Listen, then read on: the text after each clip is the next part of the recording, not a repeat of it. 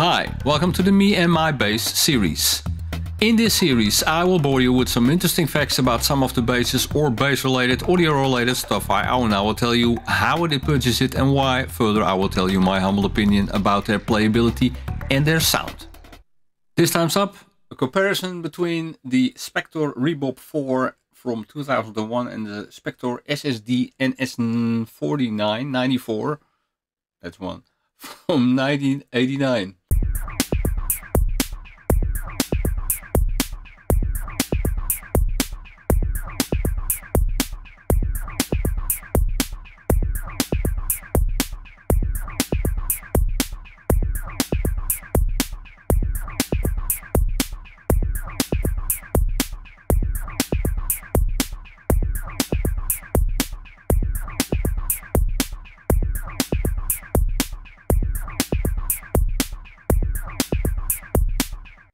Not too long ago I purchased this SSD NS-94, which is of course a Spector, as SSD stands for Stuart Spector Designs.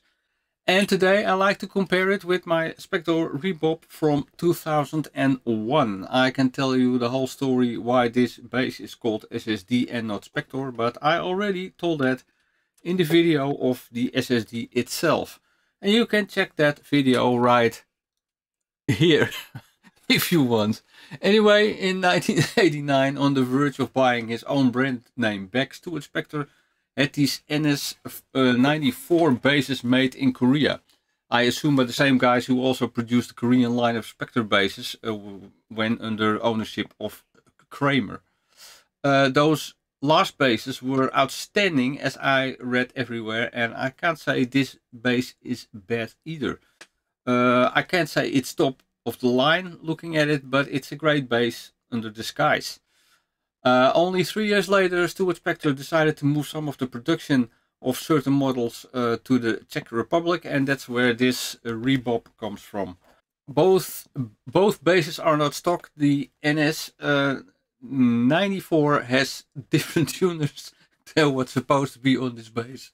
Black, and this is chrome.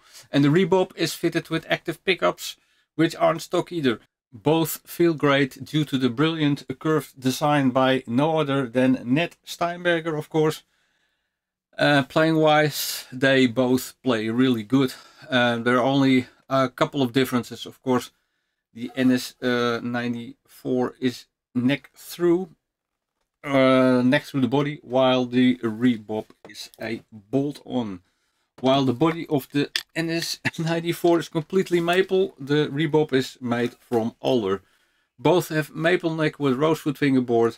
The Rebop neck has been reinforced with graphic though. The NS-94 has active SSD pickups and the Rebop has an Aguilar OBP1 preamp. Okay, let's check them out sound-wise. Both have the tone controls in the middle and both pickups are on. The SSD has homemade active SSD pickups and the Rebop has EMGs, so there will be some tonal differences, I guess. I know, but enough talking, let's listen.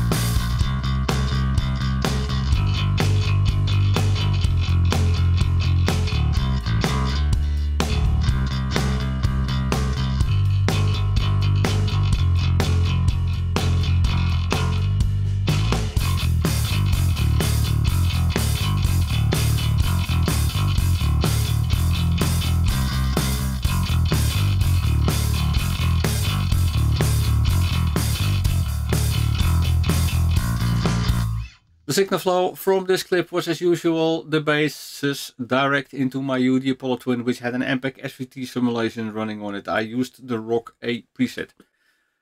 There you have it. Feel free to comment on both Spectors. Maybe you think one sounds better than the other or looks better than the other. Well, they're both the same, I think, but whatever.